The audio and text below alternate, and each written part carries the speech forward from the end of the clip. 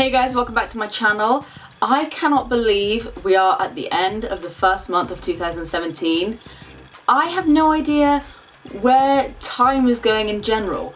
I swear it's still like 2005 or something, but here we are in 2017 and here we are with another favourites video. Anyway, today I have a fair few things to show you guys. It's a little mixture today, so I'm not going to ramble on too long. If you do want to see what I've been loving this month, please keep watching. So first of all, I'm going to start with like body care and kind of showery sort of stuff. Speaking of which, this has just come from my shower.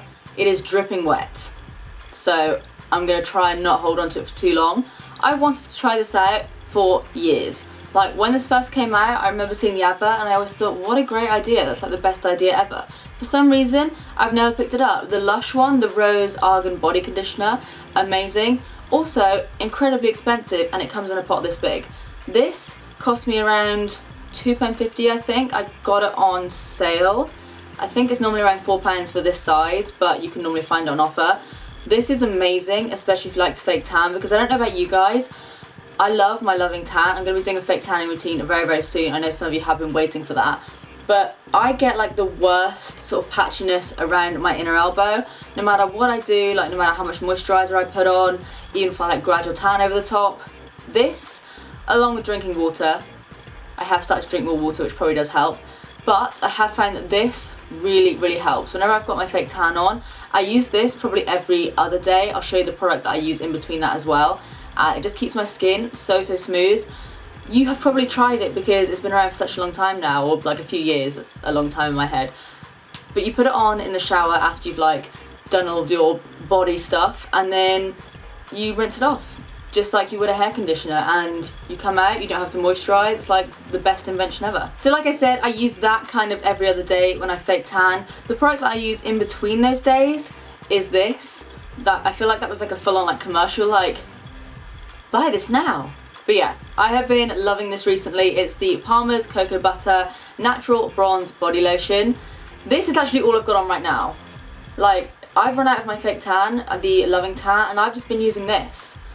And it gives me a pretty good tan. Like, it's not like really dark, but considering it's winter, it looks pretty natural and it moisturises your skin really nicely. I like it because it has a pump, although because it is such a thick product, the pump doesn't pick up everything, so after a while you kind of have to tip it upside down, smack it on your hand to get at the product.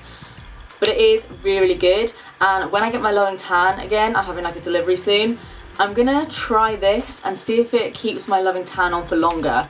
I'm gonna do an experiment, and then if it works, I'll put it in my routine. I'm now gonna quickly touch on a few fairly boring things.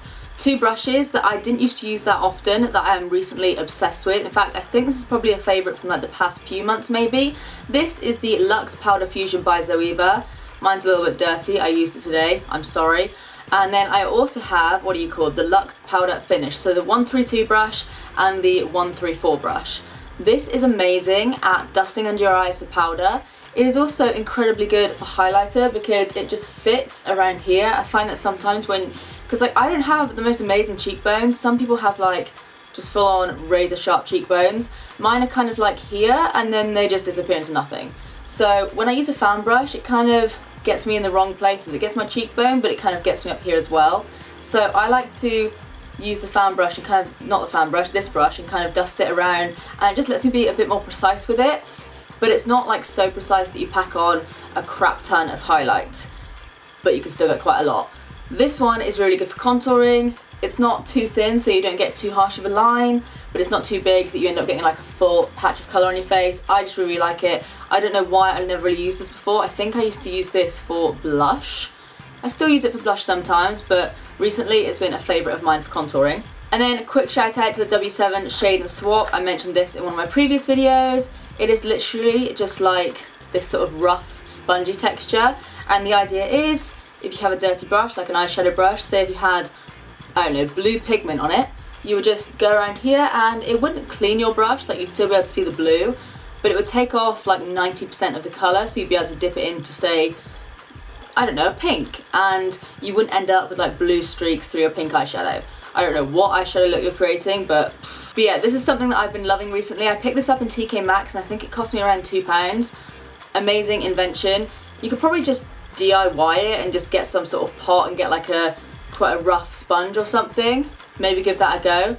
But if you are feeling lazy and just want to pick one up, I'll leave a link to this down below. It's just really, really good if you just can't be bothered to clean your brushes in between like using different eyeshadows. If you only have a few brushes, it's just really handy to have. Next up, we'll move on to makeup, which we all know is the most exciting bit. The Zoeva Warm Spectrum palette is incredible. I forgot how much I love this, and then I whacked it out the other day and I was like, oh my god, I love it. Like this purple shade, this orangey shade, even these like just neutral shades down here, they're all so amazing. I feel like they're quite similar to, I can't think what palette it is, a very famous palette. I feel like it's either like Huda Beauty, some sort of Kylie palette, one of like the really hyped up ones on YouTube. It's quite similar in terms of a lot of colours, so you have got a lot of really wearable colours. Like this one is really nice in the crease, really good transition colour, really good on the lid, some nice little shades here for a pop of highlight. Got a really nice highlighting shade here that'd be really good on your brow bone, and then you've got a few crazy ones to mix it up a bit. Like you've got this bluey brown one. You guys may not be able to see that, but it's like a brownie eyeshadow that kind of reflects bluey green. I'm going to quickly wipe that on my pajama bottoms and pretend that never happened. But yeah, this palette is amazing, and the Zoeva shadows are incredible. They actually just sent me a PR package, very exciting, featuring like a new eyeshadow palette, and it has got some insane shades. It's a matte palette, it's got oranges and reds, that's all I'm going to say. Tutorial coming soon. Laura Geller Gilded Honey. It's what's been on my face for like the past month straight.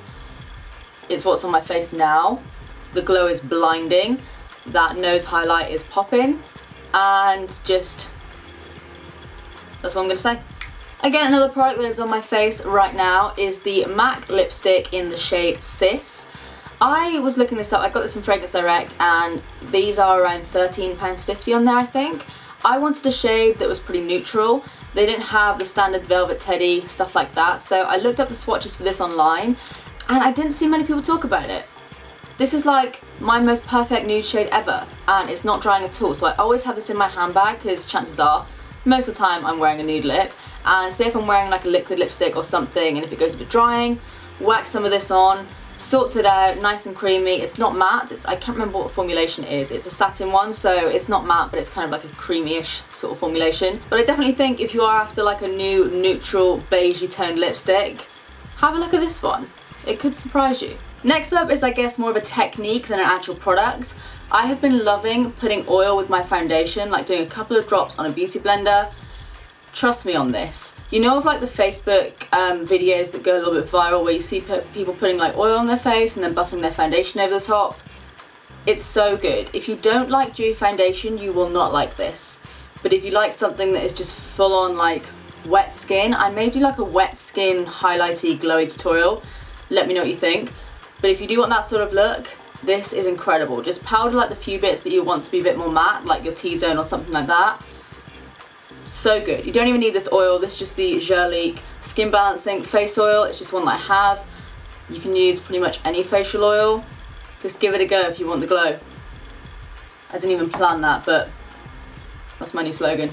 Next up is something you may recognise from my Testing Lottie London makeup video. This is the Tan Time Bronzer, and this hasn't pushed out my Too Faced Chocolate Bronzer by any means.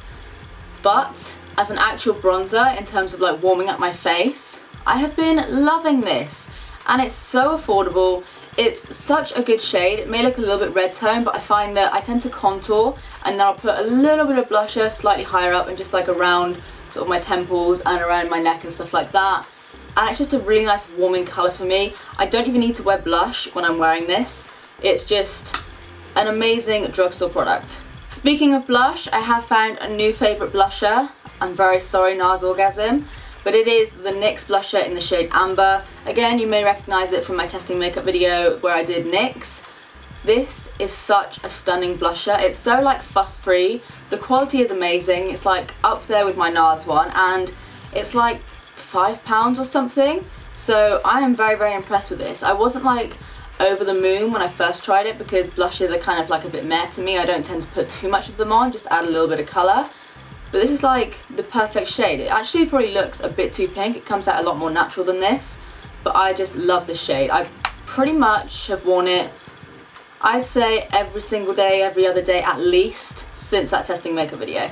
And then we have another product by Lottie London. I swear, I just love their stuff. This isn't even sponsored. I genuinely just think their products are bomb AF. This is the foundation stick. It's called the All About That Base. I don't tend to like foundation sticks, but I've tried a few in my time, both budget and high end. This is the best one I've come across. And again, this is super cheap. This one's actually a little bit too light for me. It's in the shade Golden. I have a darker shade that I'm not going to open just yet, waiting for that tan, but it's such a nice foundation. It goes on really nice and full coverage, but it's not like cakey or anything like that. And you can also, I wouldn't say you can get like a natural finish from it, but you can do like more of a light coverage if you do blend it out a little bit more, or maybe put it on a beauty blender or something like that. It's just a really, really great foundation. In fact, the Selfie Ready foundation from them as well, also very good. The next product I have is a concealer. It's the Bare Minerals Bare Skin. I heard so much about this like when it first came out, and I don't really hear much about it anymore. This is very deceiving because you would think, it being Bare Minerals and like a natural sort of brand, that it wouldn't be full coverage. You would be wrong. This blends out into the most natural looking concealer, but it literally covers anything. Spots, under eye circles, like anything. And I use this on my bare skin sometimes. Like sometimes when I go to the gym, like right now, I'll take off my makeup and chances are I'll probably look like death underneath. And sometimes, compared to having like the full face on, I just want to look a little bit more decent. I'll chuck some of this under my eyes, maybe on a couple of spots, blend it out, no one knows you're wearing makeup. It's also a really good concealer for just general makeup, but I like it for no makeup days. No makeup. I think I'm actually going to be doing a no makeup video. How many times can I say makeup in one sentence? This will be featured because it is bloody good. And last but not least is something that I didn't think would be in a favourites video, ever, generally, a lip gloss. Don't worry, I'm still the same person. This is a Soap & Glory Sexy Mother Pucker Lip Gloss. This one is in the shade Donut. And I dragged this out the other day because I'm not gonna lie to you guys. I am currently waiting to get a top up on my lip fillers. If you don't know, I'm very open about the fact that I have fillers. And I was looking at my lips thinking, I'd like them to look a little bit more full again. So I thought, I have some of these plumping glosses, I'm gonna give them a go, see if they do much. They do much. They do indeed do much. Obviously it's not permanent or it's not anything like that, but for the time being, it's really nice. And I'm actually going to put this on quickly because it's such a nice colour. But it's so not sticky at all. It actually feels more like a balm. And normally, obviously you guys know, I don't tend to favour a glossy lip, but what I will do, put this on instead of a lip balm because it is quite moisturising. Wait for it to start to tingle. This one does tingle if you weren't aware. And it like plumps your lips a little bit, and then I'll kind of blot it down, probably matte my lips out a little bit with concealer, and then go on top with whatever lipstick or liquid lipstick I wanted to use, and it just makes my lips look a bit fuller for the time being. So yeah, if you are on the market for a new lip gloss, or if you want to try something out that maybe plumps your lips a little bit, this is a good one. Okay guys, so that is everything for my January favourites. Still cannot believe we are about to get into February. Kind of brings a tear to my eye, but it also means that I'm going to be doing some Valentine's Day makeup tutorials. So if you have any requests, maybe you're going on a sexy date and you want to match your makeup to your sexy dress, or maybe you're just staying inside with your cats like I am and you want to look fierce, let me know if you want any specific tutorials and I will try and get around to doing that. Let me know your favourites in the comment section down below. Please give this video a big thumbs up if you did like it, and subscribe if you do want to see more of me. But apart from that, that's it from me. I love you guys and I will see you in the next one. Bye.